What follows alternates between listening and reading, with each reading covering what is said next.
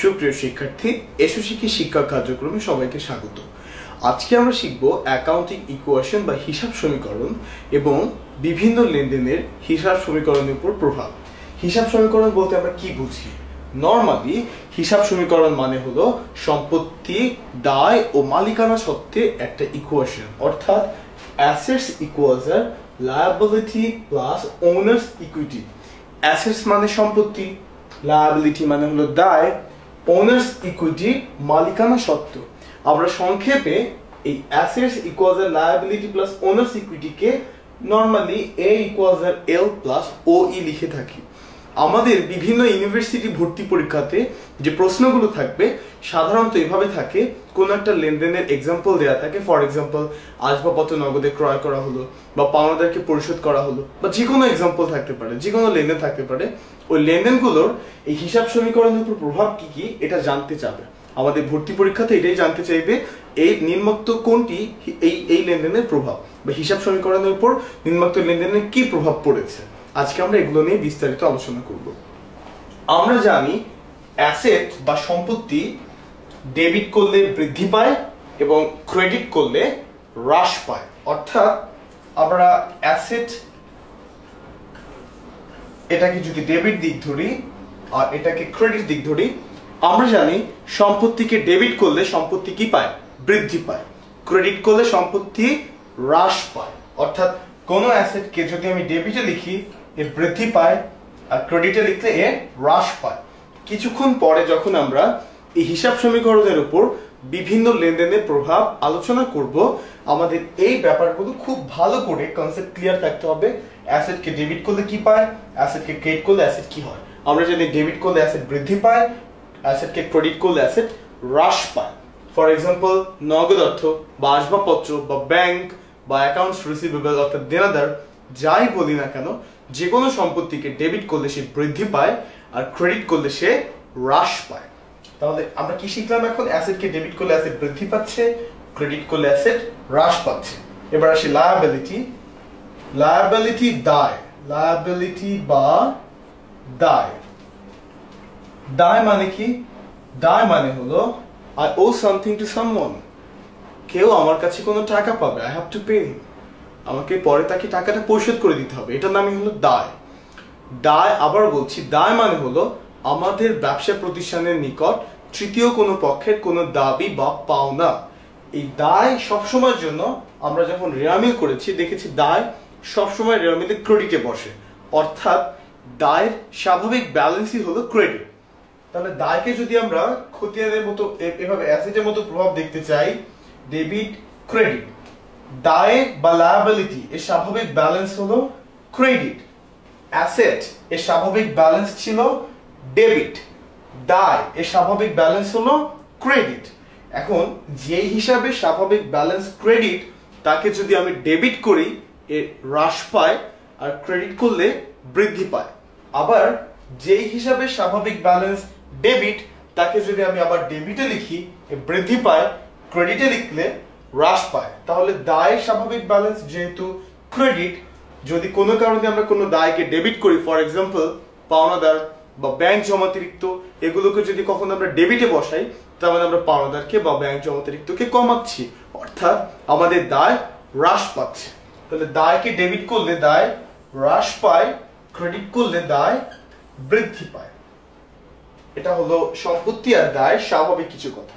এখন আমরা দেখব ওনার্স ইকুইটি বা মালিকানা সত্ত্ব কিভাবে হ্রাস বা কিভাবে বৃদ্ধি পায়। মালিকানা সত্ত্ব বা ওনার্স ইকুইটি, এটা স্বাভাবিক ব্যালেন্স হলো ক্রেডিট। মালিকানা সত্ত্ব বা ওনার্স ইকুইটি অথবা মালিকানা সত্ত্ব, এটা স্বাভাবিক ব্যালেন্স হলো ক্রেডিট। তাহলে ওনার্স ইকুইটি বা মালিকানা সত্ত্বের স্বাভাবিক ব্যালেন্স যেহেতু ক্রেডিট, যদি কোনো কারণে আমরা ওনার্স ইকুইটিকে ডেবিট করি এর হ্রাস পায় আর ক্রেডিট করলে বৃদ্ধি পায়। এখন ওনার্স ইকুইটি বলতে আসলে কি বোঝায়? এই ওনার্স ইকুইটি কনসেপ্টটা খুব ভালোভাবে ক্লিয়ার থাকতে হবে।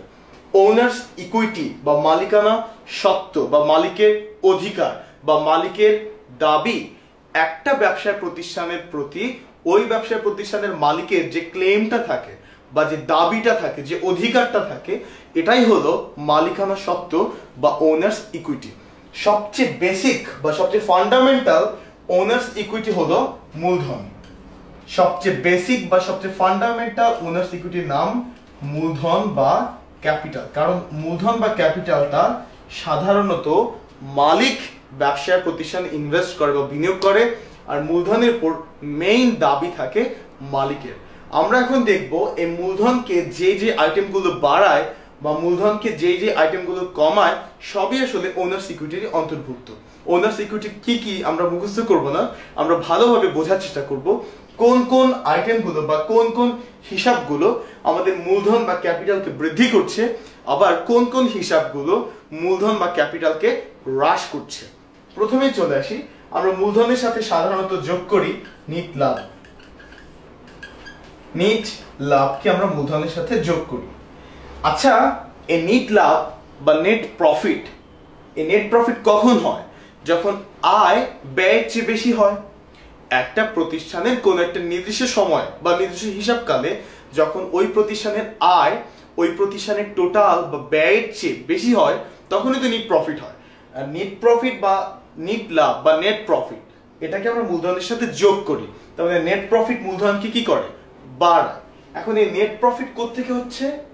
আয় থেকে হচ্ছে, বা রেভিনিউ থেকে হচ্ছে, বা ইনকাম থেকে হচ্ছে। তার মানে আয় এর ফলে নিট লাভ হয়, নিট লাভের ফলে মূলধন বৃদ্ধি পায়, তাই তো?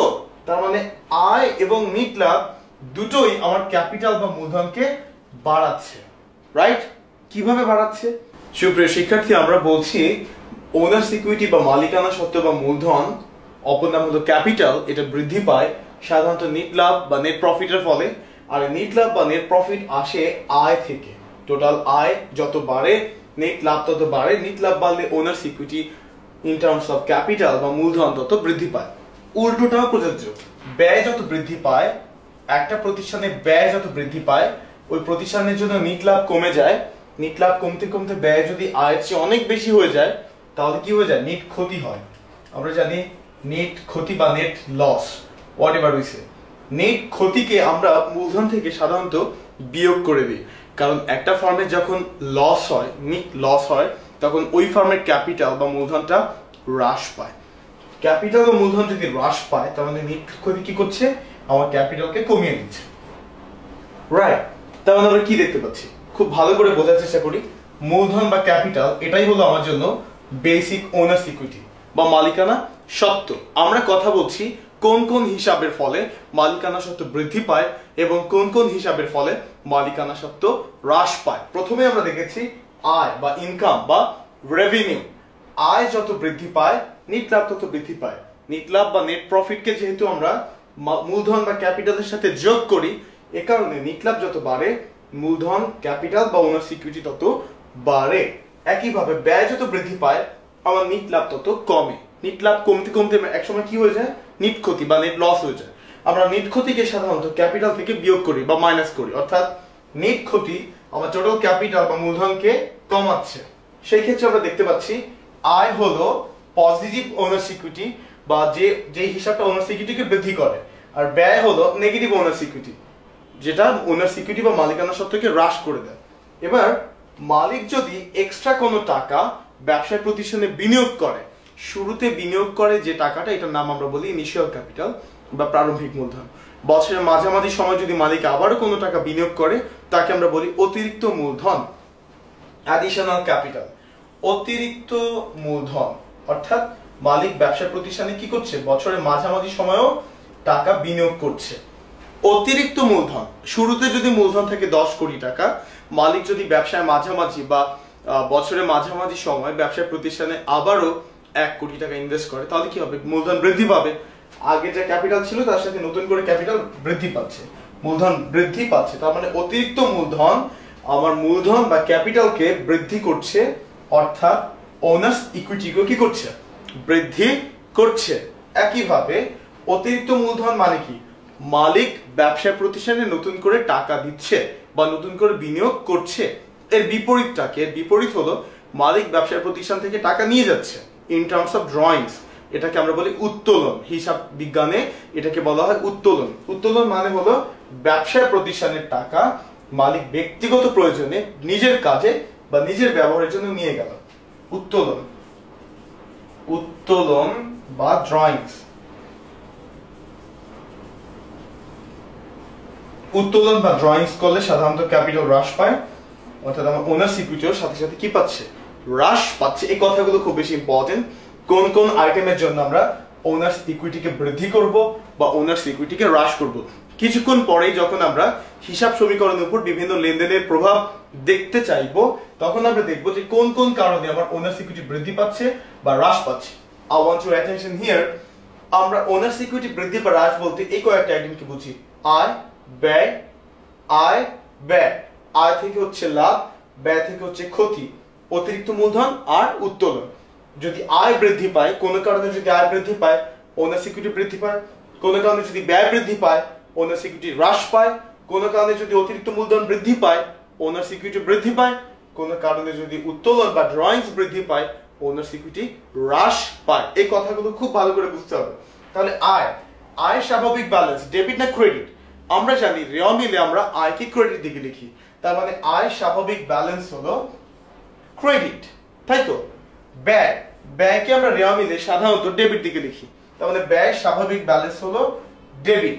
একইভাবে অতিরিক্ত মূলধন, অতিরিক্ত হোক, প্রারম্ভিক হোক আর সমাপনী হোক, যে কোনো মূলধন মানে ক্রেডিট ব্যালেন্স। তাহলে অতিরিক্ত মূলধন এর স্বাভাবিক ব্যালেন্স সাধারণত ক্রেডিট। উত্তোলন এর স্বাভাবিক ব্যালেন্স আমরা উত্তোলনকে রেওয়া মিলে ডেবিট দিকে লিখি, ডেবিট।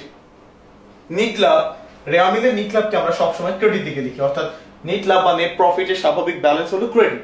একইভাবে নিট ক্ষতি স্বাভাবিক ব্যালেন্স হলো ডেবিট, লসের স্বাভাবিক ব্যালেন্স হলো ডেবিট।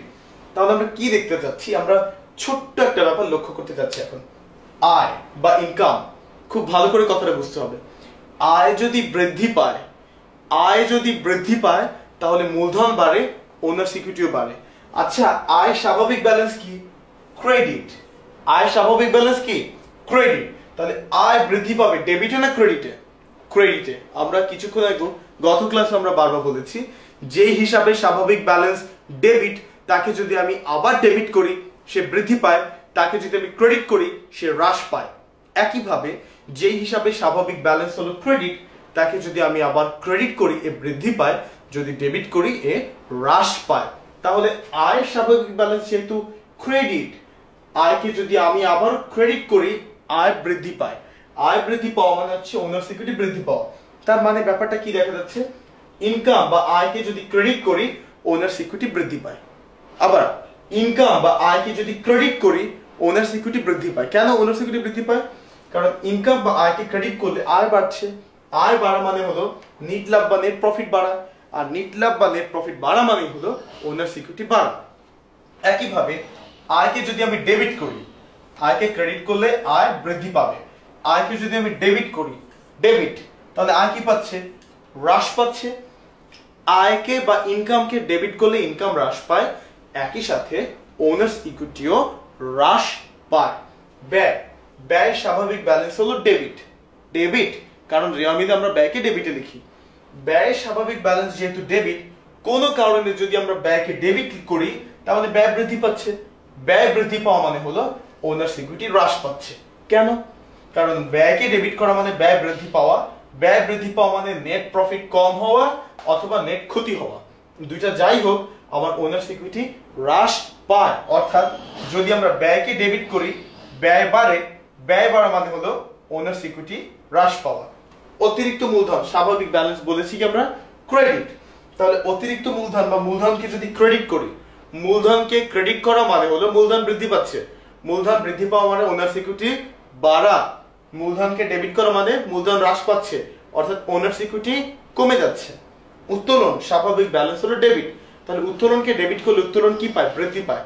উত্তোলন বৃদ্ধি পাওয়া মানে হলো আমার মূলধন কমে যাচ্ছে, অর্থাৎ ওনার্স ইকুইটি কমে যাচ্ছে।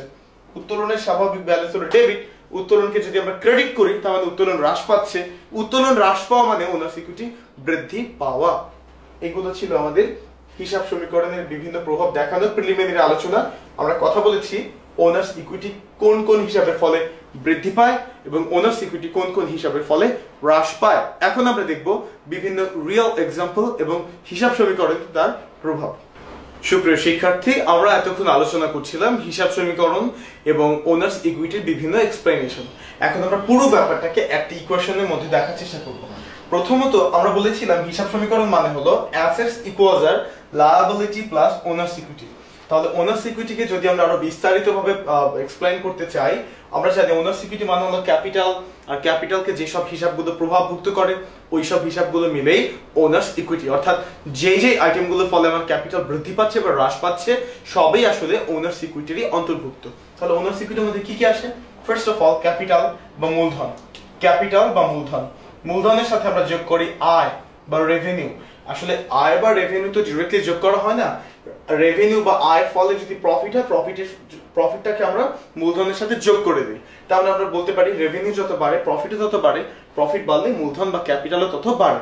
আমরা কিছুক্ষণ আগে বলেছি আয় যত বাড়ে ক্যাপিটালও তত বাড়ে। একইভাবে প্রফিটকে আমরা মূলধনের সাথে যোগ করি, কারণ প্রফিটের ফলে ক্যাপিটাল বৃদ্ধি পায়। এবার আসি এক্সপেন্সেস বা ব্যয়।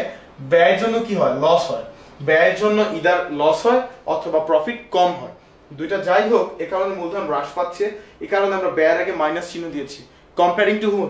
Comparing to the capital. ক্যাপিটালের সাথে ব্যয় সম্পর্ক নেগেটিভ, ব্যয় যত বাড়ে ক্যাপিটাল তত কমে।